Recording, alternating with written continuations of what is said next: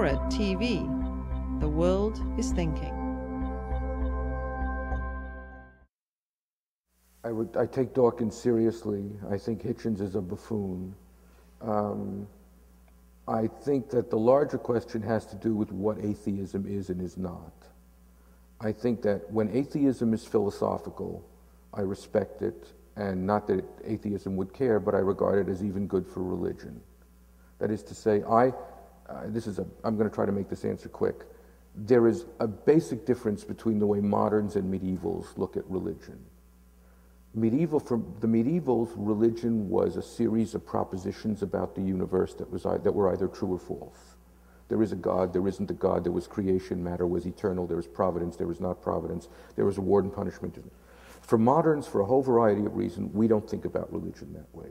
We regard religion as self-expression and subjective experience, and the truth of a proposition is owed to the intensity with which it is believed.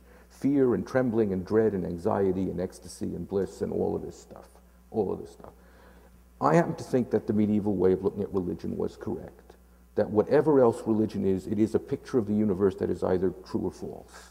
It is either true. By the way, the scientists think this, which is why when I read about scientists, physicists, or others who come to some theistic or atheistic conclusion from their science, they're doing it the old way. They've studied the universe and they've come to certain conclusions about it.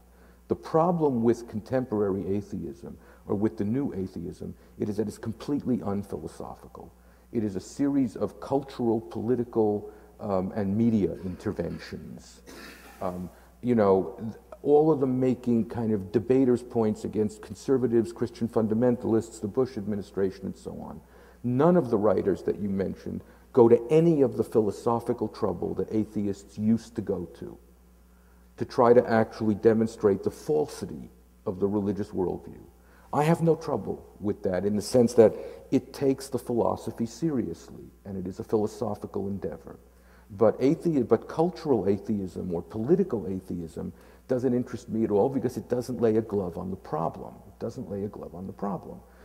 All of these new atheists owe George W. Bush. They should take him to dinner because they owe him a lot of royalties.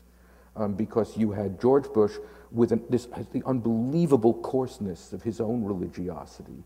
Remember when one of the space shuttles blew up, he actually said that they've now gone home. And for all I know, he thinks that they were greeted by a white man with a white beard. So that kind of coarse religiosity produced a coarse anti-religiosity. And that is my main problem with them. In Terry Eagleton's book, what's interesting about that book is that Terry, he's nagged philosophically by this debate.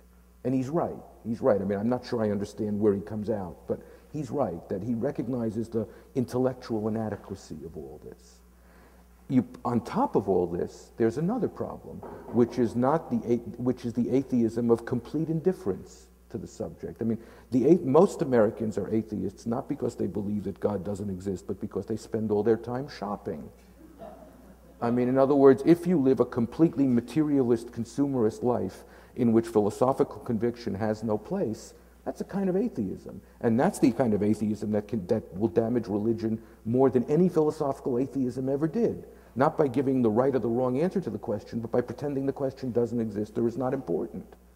So I think that the new atheism is, it's intellectually very shabby.